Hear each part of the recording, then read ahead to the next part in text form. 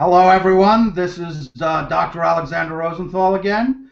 I'm here with co-founder Miles Smith. Would you like to, Dr. Miles Smith, would you like to introduce yourself again? Hello, everybody. Good to have you back. Last week we talked about an introduction to the idea of classical education, how it might differ from modern education, and the idea of paideia. That led us to a kind of intimation of the idea of classics for everyone. On that theme, Alex, did you want to tell the audience a bit about courses that we have that are accessible at bringing classics to everyone? Yeah, I mean, I guess the first thing that I should say is that the whole idea of this, in starting this, is how do we bring sort of the treasures of Western civilization, something which has guided human achievement for centuries, how do we bring it to just the general public, with experts in the fields in these courses, providing first-rate educations at what I think are incredibly affordable prices. So the first course we'll be doing is on classical philosophy and the virtues. The next one course will be starting in October. And we're going to have a little video on that, and I should also just let everyone know, if you're interested, www.petrarch-institute.com. You can find all the information on our courses. Very good. Now, Alex, last week we started off by talking about this idea of the classical education as the way of making a person better, making a person complete, as it were, to their intended nature. We also talked about this idea, as you mentioned, that on the one hand, the classics are with us today. On the other hand, they draw on people who lived a long time ago. So in terms of these kind of sources or pillars of modern civilization, the modern world as we know it, there's a kind of stylized duality that people sometimes talk about. On the one hand, Athens, on the other hand, Jerusalem. Did you want to tell the audience a little bit about that dichotomy? Yeah, so I mean, I think one of the very interesting things about Western civilization is that it has minimally a dual inheritance, right? So on the one hand, what we talked about last time, we had a special focus on Athens, right? These traditions of rational inquiry, which underlie Western philosophy, Western science, and mathematics. And we could talk also about the role of Greek culture in arts and letters and aesthetic values, right? But Western culture also has another pole, Jerusalem, right? Ancient Israel, the Bible, right? These two cultures developed for many, many centuries. Of course, ancient Israel's older, but it developed largely separate from each other. And there's, until their encounter. And there's a whole other set of ideas in the biblical worldview, focused on notions of monotheism, of revelation, of faith, of prophecy, right? You could even think of the supernatural, right? The miraculous and so forth. So there's sort of a whole different worldview that was developing there. And Western civilization has historically been a kind of convergence, right, between these two traditions of biblical faith on the one hand and classical Greco-Roman culture on the other hand. And I think one of the interesting things is, on the one hand, there seems to be a dynamic tension between these two. In some ways, Western culture has kind of oscillated. But you could think, for example, of the Renaissance was a time when the Greek and Roman cultures were very strongly emphasized, and then there was kind of the reaction of the Reformation, which strongly emphasized the biblical heritage, right?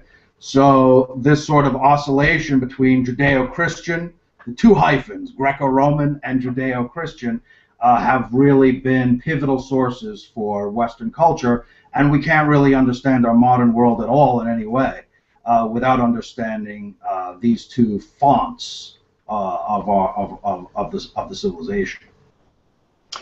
In the past, Alex, you've made the point that there's a bit of a synthesizing crucible for these two streams in Rome, and you've also pointed out that although they have different cardinal points, you talked about prophecy and revelation on the one hand, reason, perhaps metaphysics on the other, they have a kind of affinity or common blood on the topic of human dignity.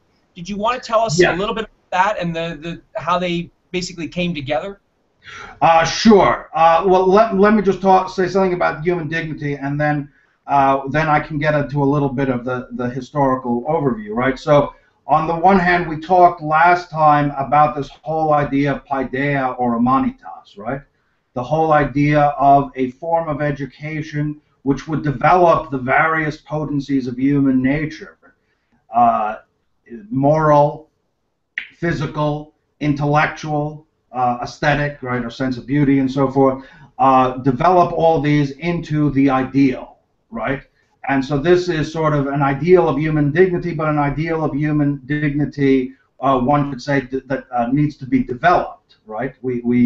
As Sadaletto said, we receive our nature in a rough form, right? And it's the function of letters to make man conform to the divine original, right? Right. So it's this idea of developing man to the ideal.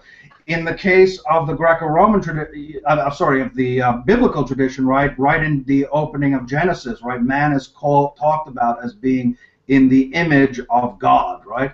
So it is a dignity which is conferred by the Creator, right? And this is very fundamental, right? I mean, you could even think of the words of the Declaration of Independence, right? We hold these truths to be self-evident, that all men are created equal, right? The equal dignity of human beings.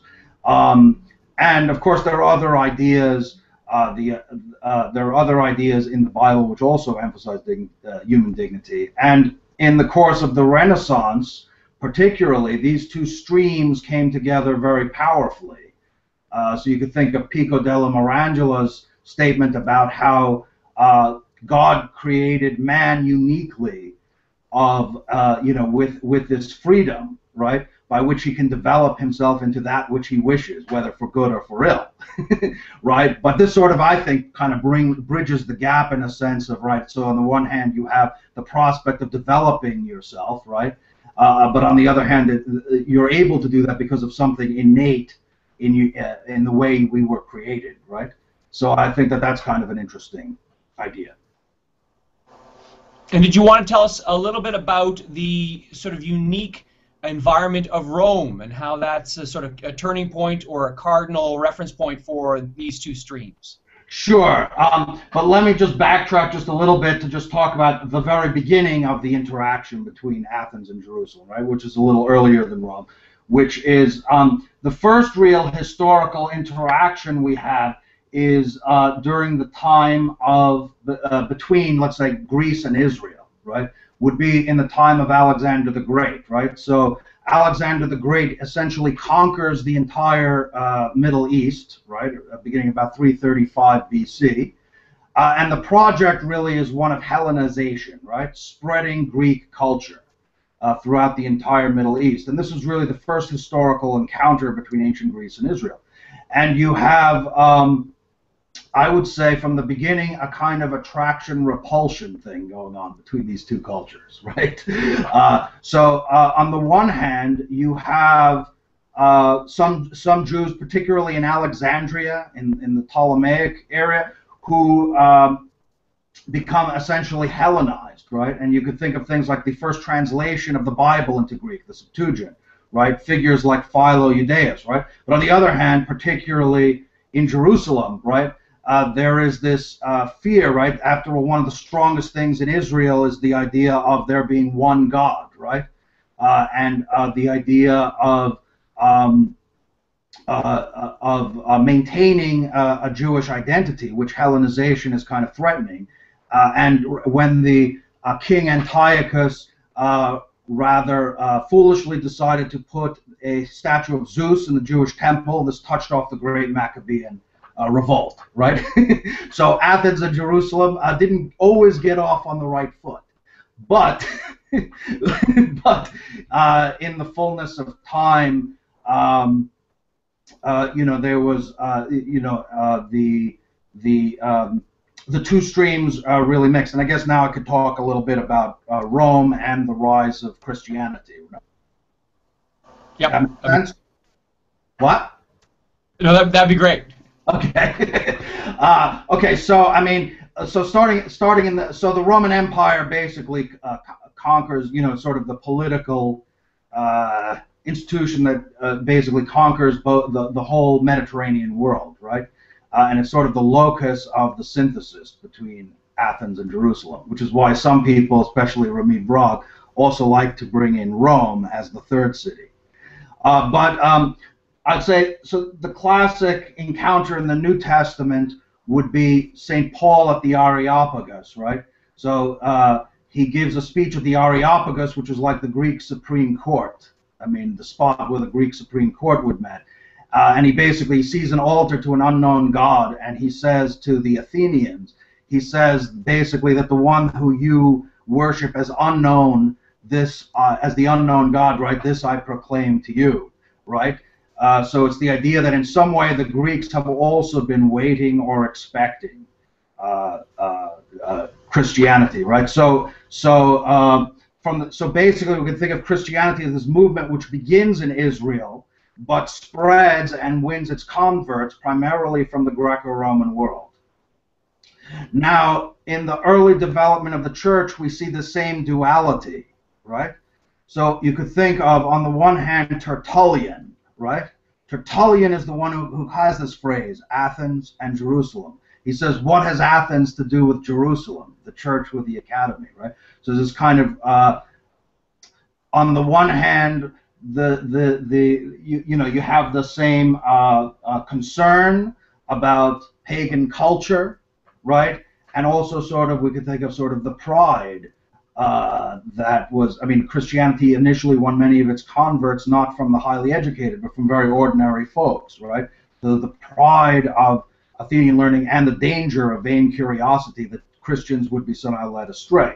But on the other hand, you have in Alexandria again, which is this major place of encounter, you have Clement of Alexandria carrying on this Pauline theme of, basically he says that just as the prophets prepared the way for Christianity, this is the Christian view, right, that the prophets of the Old Testament prepared the way for Christianity, Greek philosophy did the same thing for the Greeks, right? God was somehow active. And I guess another thing I could just talk about is maybe what was the use which the early Christians, because I think Clement's view was really the much more dominant view, the view that became much more dominant in the early church, why they thought learning from these pagan cultures of Greece and Rome, right, why it was still important for a Christian. That make sense? So, I think the three things is, one, preparatory.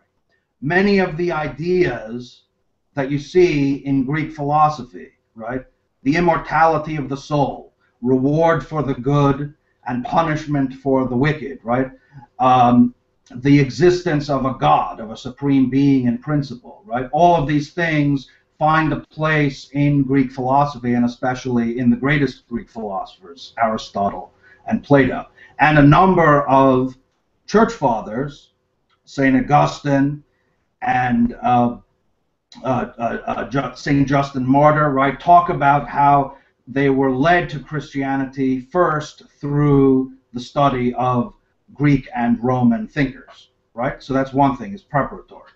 Another thing is apologetics, right? So as Christianity comes under attack from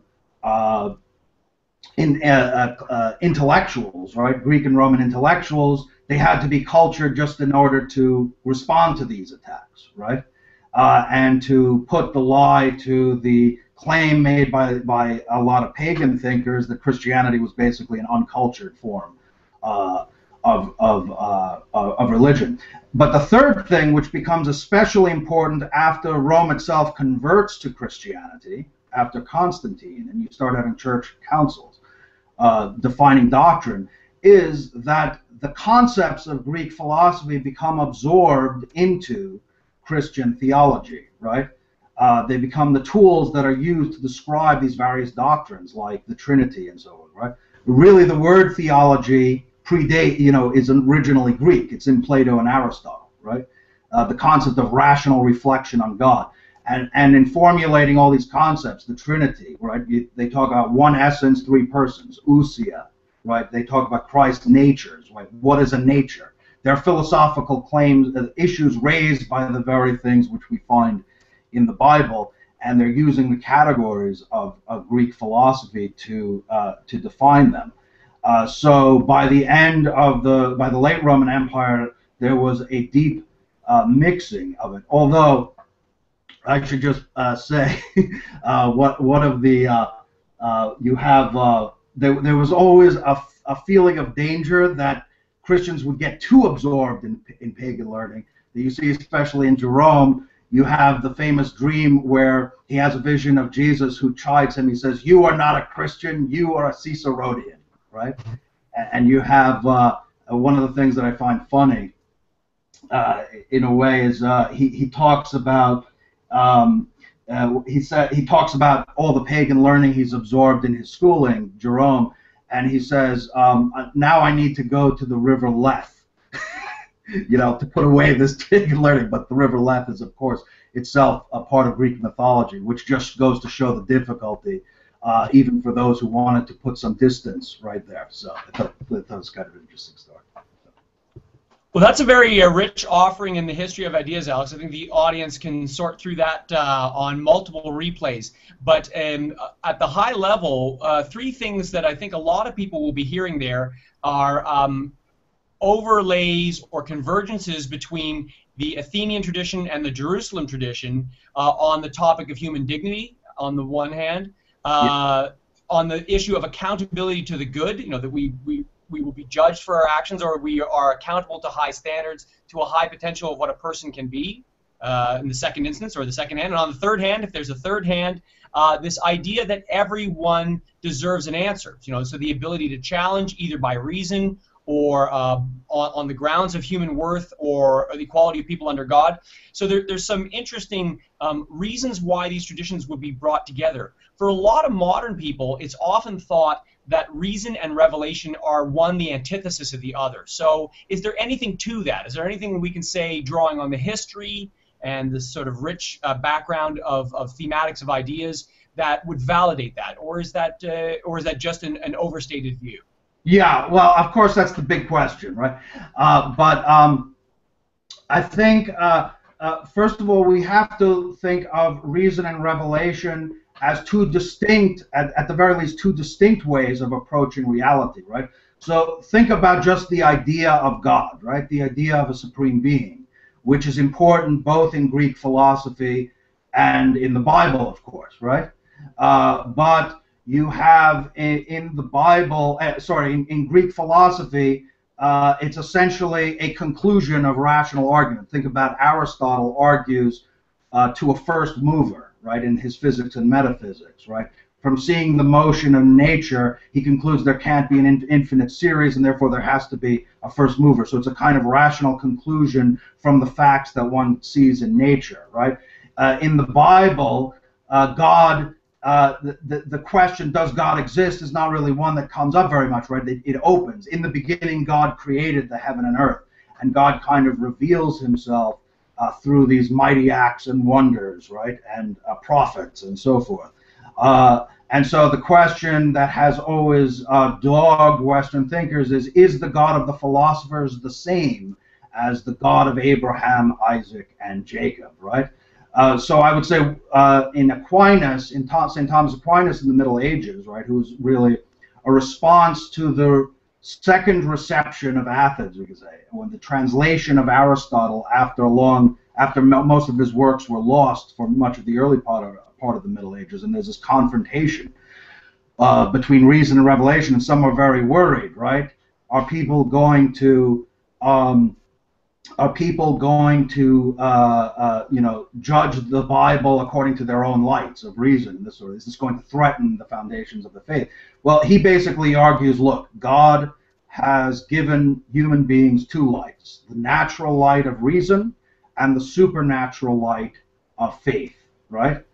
So on the one hand, there is what God has revealed, which transcends nature, the supernatural light of faith, and what God has given to human beings to understand through their own gift, as it were, of reason, right? Reason is a gift of God, and there can't be any ultimate contradiction between them.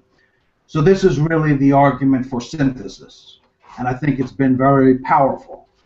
But this is not to say, I mean, you think of Pascal, right? Pascal says, I want the God of Abraham. I don't want the God of the philosophers, right? So this very question of their assimilation has been one of the tensions, has been one of the central issues of Western civilization. But ultimately, I find the points of commonality, you know, if you think about the existence of God, the belief in the virtues, like what is a good life, the natural, you know, the symmetry between the natural ethics of Aristotle and much in biblical ethics.